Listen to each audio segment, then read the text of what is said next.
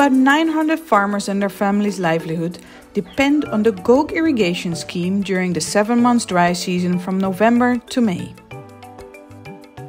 After 6 months of research on the ground, conducting surveys, interviews and studying satellite imagery, IWMI validated a water crisis at the seam.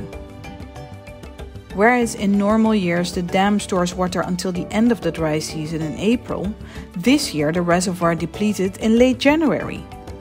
When the dam dries up this early, farmers are unable to cultivate during a second cycle from February to May. This water scarcity results in economic hardship, hunger and conflict over water in the Goog Irrigation scheme.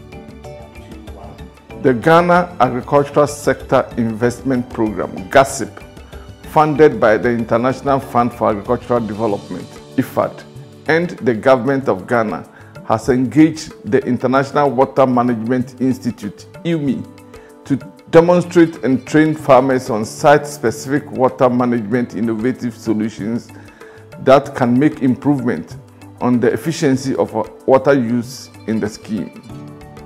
The IWMI research team proposed 3 location-specific solutions to use the scarce water more efficiently and productively. Solution 1 was to save water by training farmers on the practice of informed irrigation scheduling. 2 irrigation scheduling tools were introduced to aid the training and practice: the Chameleon Soil Moisture Sensors, CSMS, and the Wetting Fund Detector, WFD. These help the farmer to know when to irrigate, how frequent and how much.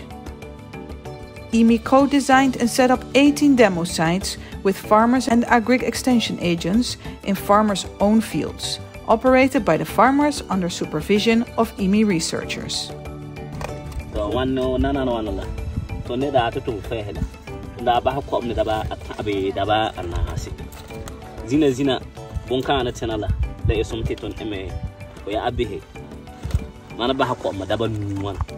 Zina kwam lenke equality tonle kwam ne lenke to yumba hala daba ni daba wa bona mela tum pukun do bona ne daba ni daba wa so man ye kwam ba hala banula an la ada ko sin ka ven fine to ma mi yeli daba atabe na hakana be tona la te pala ya ayimba de be mo mo. Solution 2: mulching the surface area on crops to reduce evaporation and conserve soil moisture content. This practice will allow water to remain longer in the soil and will reduce the frequency of irrigation, thus reducing the competition for water between farmers.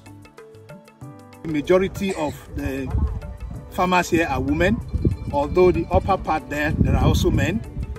They dig ponds like this.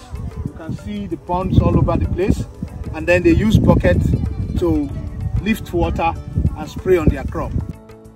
Solution 3: to reduce cost and labor, we trained farmers to lift water for irrigation using solar pumps instead of fuel pumps and bucket irrigation.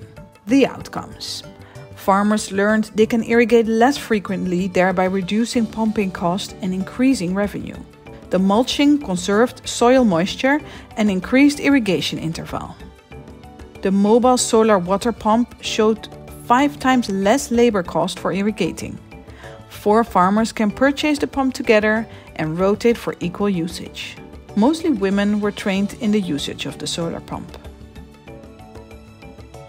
This results in less water being used, lower labor and fuel costs, and finally less competition for water at the Goog Irrigation scheme.